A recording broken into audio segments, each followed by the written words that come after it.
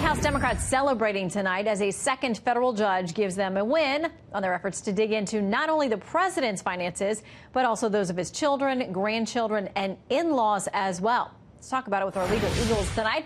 Former Deputy Assistant Attorneys General Harry Litman and Tom Dupree. Thank you guys both for joining us tonight. Thank you, Shannon. Thanks, Shannon. Okay, so let's talk about this ruling. Robert Barnes, an attorney who's been on with us as well, says this in a tweet. Another Obama appointee rubber stamps one of the most invasive congressional subpoenas in American history. Privacy from spying politicians' eyes is dead if this remains the law. He quotes then Watkins v. U.S. There's no general authority to expose the private affairs of individuals. Harry, does this go all the way to the Supreme Court? And should people, regardless of either side of the aisle that they're on, be worried about the potential release of any president's personal finances? Not this one, Shannon. There are other issues that may, but this is just a standard subpoena of the sort that Congress and prosecutors would do any and every day for any investigation. The argument on the other side, and it's the same one, by the way, significantly, that Secretary Mnuchin is saying in taxes, there is no valid legislative purpose. And what both judges have said now is the same thing they said in favor of Trump on the immigration order. We don't second guess here. Of course, there could be a valid legislative purpose. There are possible financial conflicts of interest.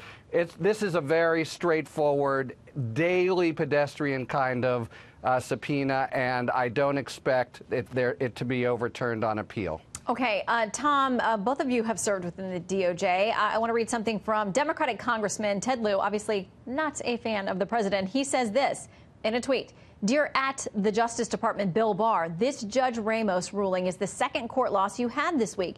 Shows your legal arguments suck. You want the imperial presidency, but your actions will result in a weakening of the office of the president. Cut your losses and stop the cover-ups. Tom, your response.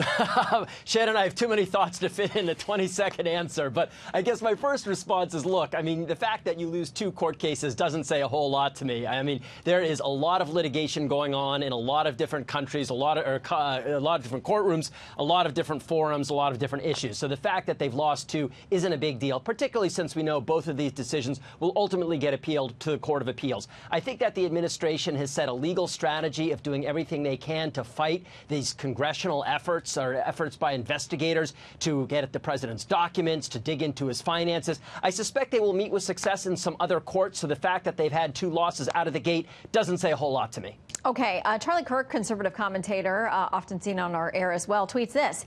The irony of Nancy Pelosi accusing Donald Trump of, quote, the biggest cover-up in U.S. history, all while President Trump is working to expose what really is the biggest cover-up in history, is truly incredible. Democrats know they're in trouble. Okay, the meeting blew up this morning after she accused him of covering up crimes. Harry, are Democrats feeling the heat or not?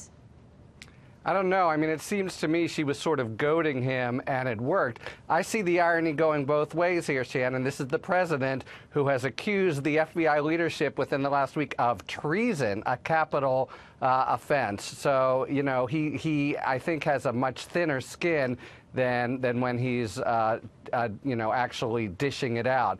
But what she's saying is he won't let anyone testify. That's his legal right to try to do, but it hasn't happened in other scandals. So, you know, I think now it's a sort of political war of words. Yeah, I mean, Tom, we know the legal and the political both continue, and they're 2 very different fronts. Some of it is, you know, in a courtroom. Some of it is the optics and the PR battle that happens. But the president would say he has let people testify for a lot of hours and a lot of people and a lot of documents. But Democrats say not enough.